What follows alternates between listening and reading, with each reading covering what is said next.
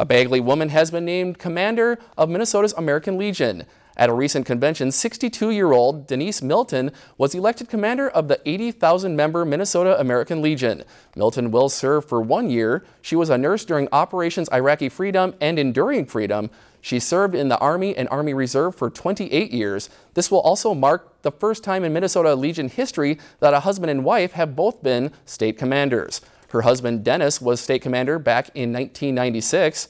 Milton is the only second ever woman to be commander of the organization. If you've enjoyed this segment of Lakeland News, please consider making a tax-deductible contribution to Lakeland Public Television.